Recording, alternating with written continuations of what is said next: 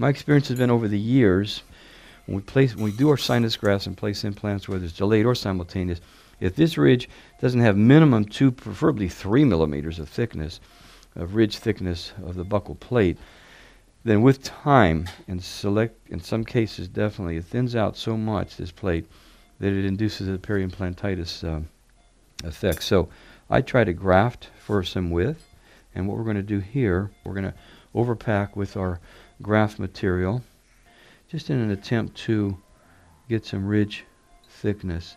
And we're going to cover this with a 30 by 40 millimeter Memlock membrane to contain this graft, and we'll fixate it with the implants and using our healing abutments, as I'll show you here in just a bit. So as you'll see here, I'm going to shape it so that it will be able to be positioned and not touch any teeth, because we're going to place the palatal aspect of it within a little palatal pouch it will create. So there it is into the pouch, and now I'm going to adapt it on the buccal. We may be a little long. If we are, I can certainly cut it. And before I go any further, I'm going to go ahead and place my abutments. We're going to make a little stab incision into that membrane first using a 15C blade. So I will take and do that on the distal and the 4/6 diameter site, and then the 3/8 site. And this is the 4/6 3 millimeter height healing abutment, and just come in through that small perf that we made. And there it is, secured well. And we'll do the same thing anteriorly. I'm going to just again make sure I've got a nice opening here for us. And here's the 3/8 millimeter diameter healing abutment, 3 millimeter length, and that secures it quite well, as you see there. See, we have the opportunity now to take this membrane and move it back. Observe the graft, which looks kind of nice, but we can put a little bit more bone there. We certainly have it perfect.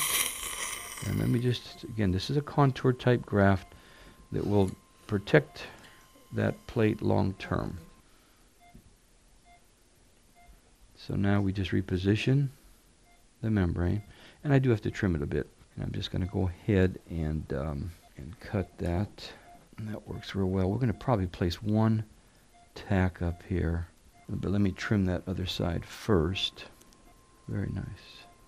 Let's have the auto tack. Yep, good. Perfect. So as you see here, we've placed the healing abutments in such a way that it allows for fixation of that membrane at the crest. And I do that fairly routinely when I use a membrane in this capacity. So we can do this many times with conventional ridge augmentations as well.